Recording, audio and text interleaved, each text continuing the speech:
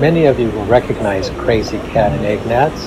The Krazy Kat comic strip was a national sensation in its heyday in the early 20th century. It ran from 1913 to 1944. Little did anyone know at the time that the comic strip's creator, George Herriman, was black. He chose to pass for white.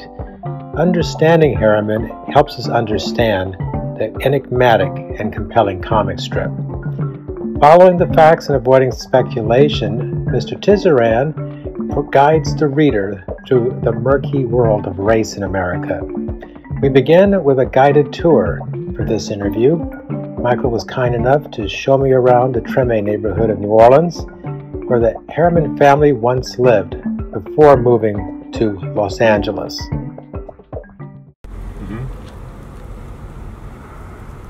So as you were saying, Michael? Yeah, so all these houses were all existed in the mid-19th century. Herriman would have walked out of his house here, which is right where basically where that gate is, and this is what he would have seen: is these houses looking pretty much, like these houses.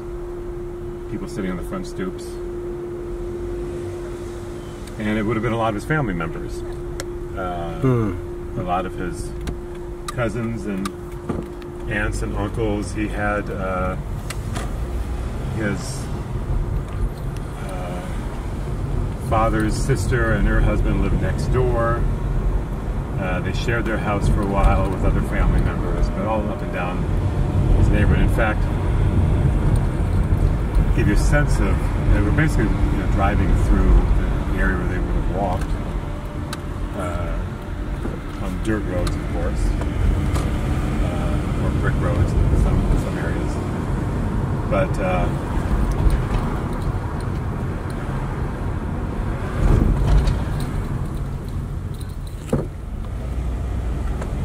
his father and grandfather, in addition to being devout Catholics, were active in a seance movement. They would gather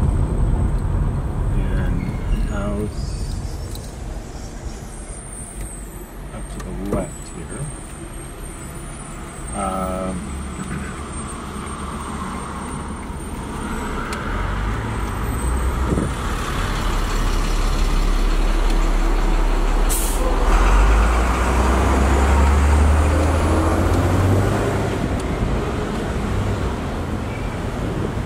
Henri Ray, a family friend,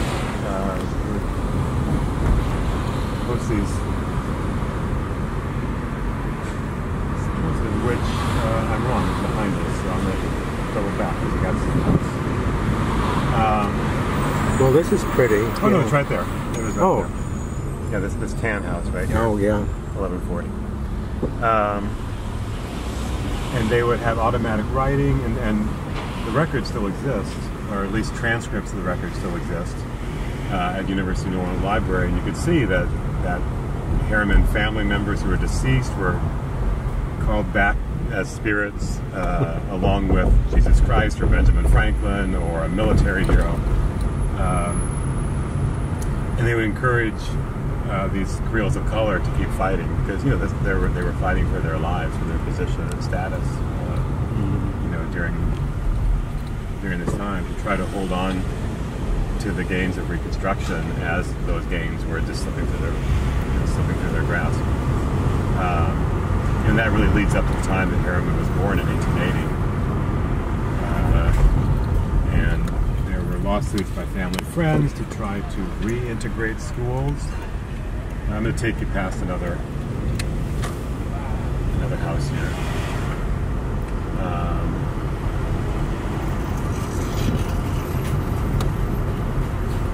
But it's one way, so I can't go down that street, so I'll drive up here. So by the mid-1880s, schools were resegregating, and any gains made during Reconstruction were being reversed.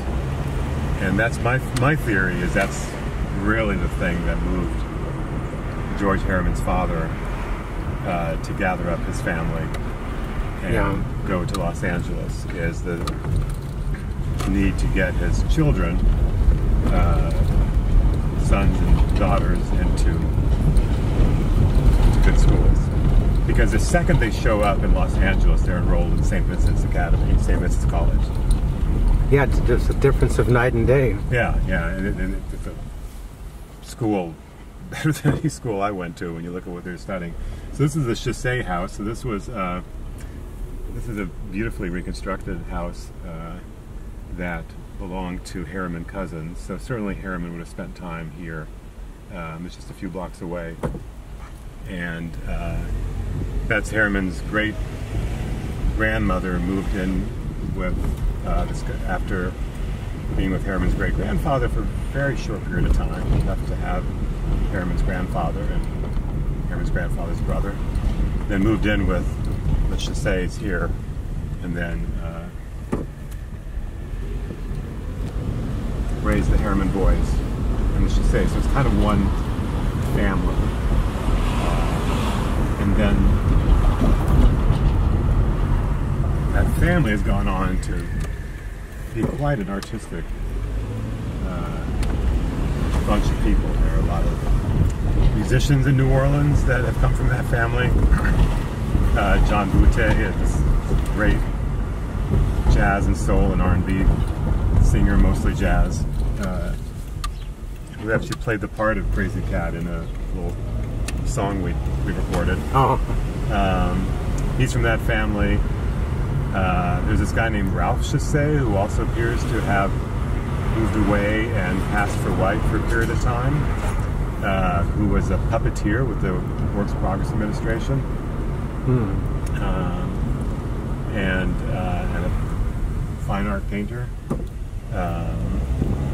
His nephew Matt Chassé is now a film editor, so and his son Bruce Chassé is also a puppeteer. So there does seem to be something about this family. This had nothing to do with the Herrimans, but there's an amazing piano player that does every Thursday night here. Oh. Tom McDermott is a good comics fan and also a bit of an artist himself. But I'm going to take you past one more site, Okay. and then head over to my office. And this is St. Augustine Church. So this is the church where Herriman was not baptized, but his brother was. There were weddings in this church, and the Herrimans all attended. The last time that I can document this family being all together before the Herrimans moved to Los Angeles was an event at this church. And it's a historic church built for the free people of color population.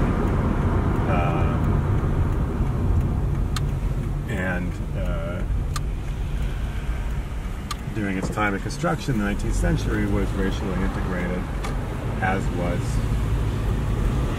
much of the society here. It was a multiple-tiered racial society, so you had enslaved people, free people of color,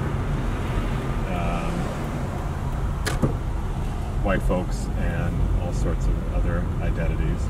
And and those identities were shifting. So what you had, the rights you enjoyed one decade, you no longer enjoyed the next decade, and this legal designation you had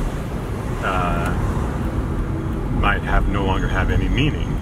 And certainly when Herriman, a free person of color, right, that was a very designated caste of folk, and that no longer had any meaning after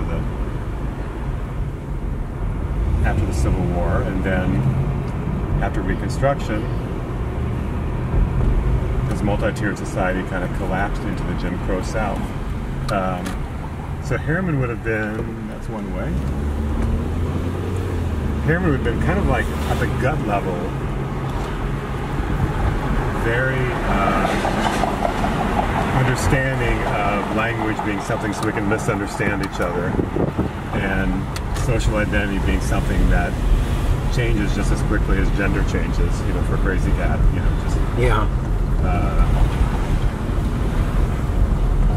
there's this one daily strip where they ask, where Krazy Kat explains why Krazy Kat is both male and female, and basically says, we come over to take the a census and asked me, and I said, well, whatever you want me to be. You know, I didn't want to offend. And by the way, over here is a Backstreet Cultural Museum, which is a very cool place. Oh, nice. That celebrates local musical cultures, including Mardi Gras Indians. The very beginnings of which Herriman would have observed as a child in this neighborhood. And here's St. Augustine Church, which is still standing and still used as a church, still has an active congregation. Homer Plessy went here, who was the plaintiff in Plessy versus Ferguson. Yeah. Which established separate but equal. And many others.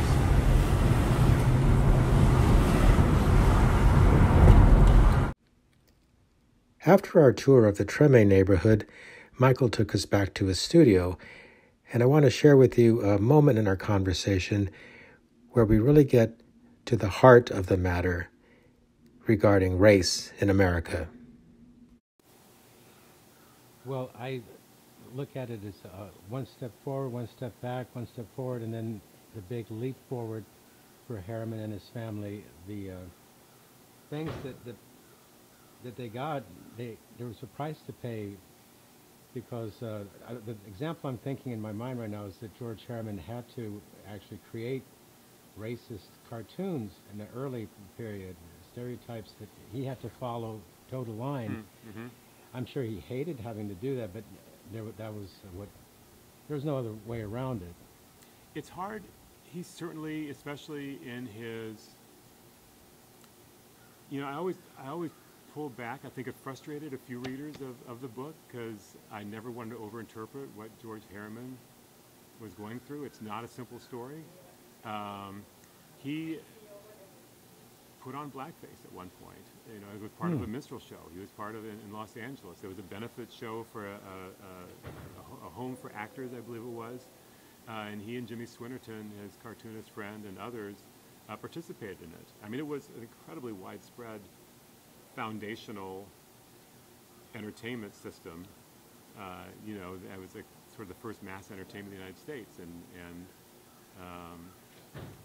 you know, so much of what we have now is built on minstrelsy. So he participated.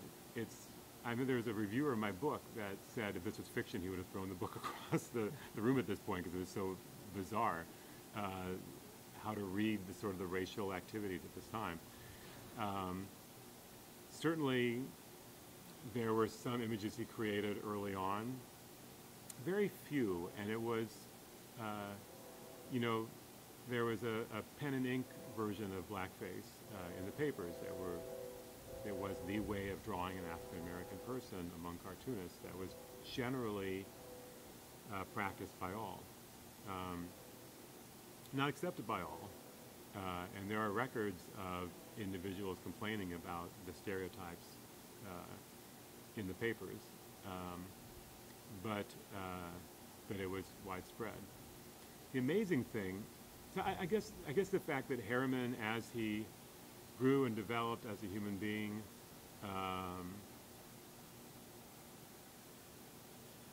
incorporated some of this incredibly widespread work into his own style early on, doesn't strike me as unusual. And certainly isn't something I stand in any judgment over sitting here in 2019, or, you know, white guy from Indiana, Minnesota, never having to have obscured parts of my past in that way, to try to have my rights not abridged. But the fact that even at age 22 he came out with those musical modes comics, where it's drawn in the pure stereotype fashion of inky black face, you know, white lips. It looks like something not human, beyond other ethnic stereotypes in comics at that time. There's something otherworldly and inhuman about this representation of blackface and pen and ink. You know, this is no sympathetic facial features at all. There's very little except black and white. But that he created this series of comics in which musical modes, and modes was a sort of stereotyped minstrel character that showed up. There was poor little Mose. There were different Mose comics, and there were Mose characters on stage at that time also. But he created musical Mose, where musical Mose was going to do these impersonations. His wife's like, Mose, I can't believe you're going to go out and do this. Don't do this. And he said, oh yes, I am going to play the fiddle. I'm going to be an Irish fiddler, or I'm going to be an Italian organ grinder, or I'm going to, and he goes out and he's playing the fiddle, and everybody hears him play, and he's amazing. He's a really good artist. Mose is good. And they all flock to him, and then they see him, and they attack him. They pummel him to the ground, like Sarge pummels Beetle Bailey to the ground, and Beetle Bailey's just the carpet of, skin, on the ground, during the way that Mort Walker used to draw that. But Mose is pummeled to the ground. There's one scene where Mose is playing the bagpipes, and he's beaten up. The N-word is used by the women that are beating him. I think the phrase is heavens, and I believe it's spelled N-I-G-U-R or N-I-G-A-R. And Mose falls onto the bagpipes that he'd been playing to great effect just one panel earlier. The bagpipes are broken, and one pipe wheezes out this line, I wish my color would fade. So that's just, there was something about Herriman that even at age 22, when he sat down to draw, he would bring elements of his own experience and his own attitude that could not be expressed out loud, that he could not say out loud, and somehow he would bring those into his work, which is something he continued doing. And that's why I think he would become so remarkable, because he would, through layer after layer after layer of meaning after meaning after meaning, create a work that speaks over time to people from vastly different backgrounds, and this idea of social identity being something that was in flux, something that's shifting, like the Navajo,